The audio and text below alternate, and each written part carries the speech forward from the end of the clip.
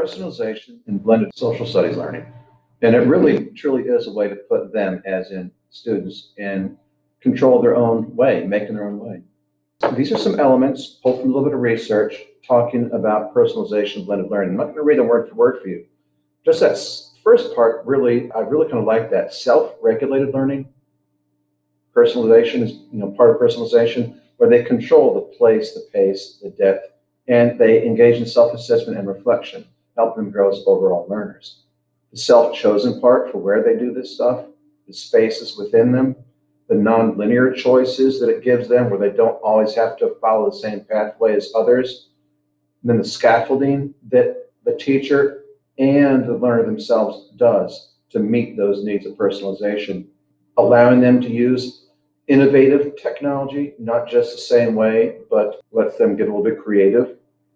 That whole individualization and self-direction, again, we keep going back to this. I know it's repetitive, but they really are in control of what they're doing. And there are benefits to this approach where the increase in their autonomy does give them the chance to be leaders. And it puts the teacher in a position where they can take on that role of advisor, facilitator, and friend. They don't have to just be the sage on the stage instructor. Now, this is a more formal definition with, as you can see, research cited. And if you want those references, all you have to do is email me. A little bit dated, but still relevant. So just going to read a few words in this. Tailored to the individual, flexibly promotes that innovative thinking, encourages that development of self-regulation. Again, the teacher acting as that advisor, facilitator, friend, not just as the practitioner, and it involves those technical tools. So this is that formal definition. And it might be a general definition, but it still is relevant to social studies. Benefits. Benefits is helps improve their satisfaction. I'm sure if you've been blending already in social studies, you know that it does help them feel better when they're doing their own thing, in effect. Also, the students' interaction with the learning environment is more authentic, it's more real. They're accessing the sources they're investigating for you in your social studies classes. And it does lead to that social cognition where they're like interacting with people, they're interacting with more real sources, so they're going to think better about their world. And that motivation part of it, the fact that they're scaffolding on their own and being helped by the teacher does help motivate. There are constraints. Sometimes, as you know, challenges with technology that makes the blending approach work in social studies or anywhere.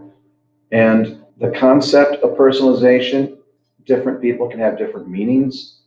So that sometimes can be a problem when you're interacting with other people about this. And also remain realistic in terms of the individual's ability. Not all of them can do all parts. So again, that's part of that scaffolding. To personalize it, you need to put them in position with things that they can actually do. But you can do that just by paying attention. Now here's two examples. Students working on the hot spots of the Cold War, Korean War, Cuban Missile Crisis, Vietnam War. They have the choice of working on their own to examine the relevant resources or working with somebody else. They're given multiple sources from which they choose to develop content information. So they're deciding which sources to pick to investigate each of those conflicts, and then they're deciding how they're going to display that information.